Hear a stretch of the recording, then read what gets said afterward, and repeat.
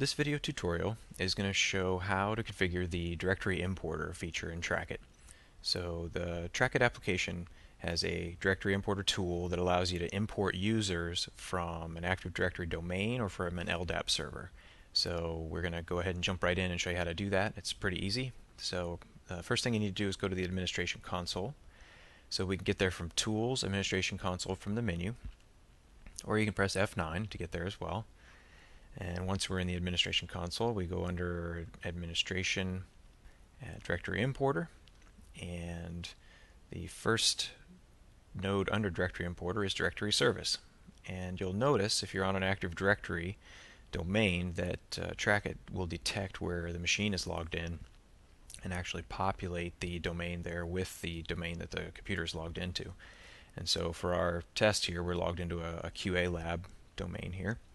And in most cases, the anonymous access here will work just fine. We have a test button, so you can actually test your connection to your domain here or to your LDAP server. So if you click test, it'll go off and try and authenticate. And here it says the login is valid.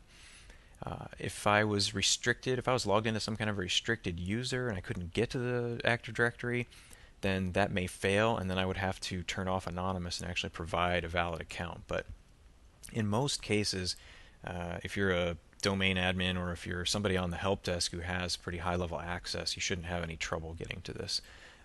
In some more restrictive environments, you may have to use a special account here. So for this example, I've got my domain. I'm going to flip down here to the next node. So this explains the selection and licensing process and shows you how many licenses you have for your end users and how many you have allocated. And so the most common thing to import here, because that's what you have the most of, is your end users. So that's what we're going to jump into. So here you can see we've got in this demo license 499 available licenses and 1 allocated. And so we want to select the Active Directory group of users that we want to import. So I've already selected a group here, but I'm going to go ahead and hit add and show you what it looks like to actually do a search. So when you do a search, it's going to show up in all the different units that are in your Active Directory, and so you can pick, I think in our example here, I just picked the users group.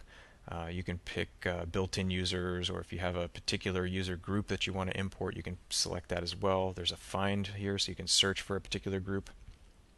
And you'll also notice at the bottom, it says you can allocate a self-service license when a user is created. So you want to make sure that's the default, but you want to make sure that's turned on if you're going to use self-service, so that the people, when they're imported, they can use the self-service module. So once you've selected a group, you'll notice that that appears in our list of groups to be imported as users into our Trackit application. You can look at the field mapping screen here. I'm going to kind of gloss over this because about 99% of the time this is already correct. We have set up the default fields and things from Active Directory for users, and it should pull in just fine. So the other thing I'm going to show you here is the automated schedule. The automated schedule here allows you to schedule your directory importer to run at a certain interval, usually once a week. Most people would run it, or sometimes once a day.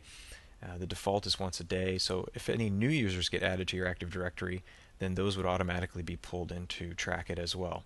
And there's a little log down here that shows you that, what's going on with the directory importer and the last time it run and that sort of thing. And so I can go ahead and force an import of the group that I just selected, and the service will go off and talk to the Active Directory, get all the users from that group, and pull them in. And then this grid will update as the import process occurs. It usually doesn't take too long. I mean, it depends on the size of your Active Directory. If it's really large, of course, it may take a little while to run, but it really normally doesn't take too long. So right now it's grabbing all the users from Active Directory, pulling them into my users table, and creating self-service accounts for them as well. And so if I go down here to my lookup tables under users, you'll see there are a bunch of users showing up in here now. These are all the ones being pulled in from the Active Directory import. And so this was our test domain, so we have a lot of test users in here that you'll see. And you should see yours populate as well. So really, that's it when it comes to directory importer. It's very simple. Again, you have the option to use the Active Directory or an LDAP server, and you pick your user group that you want to import.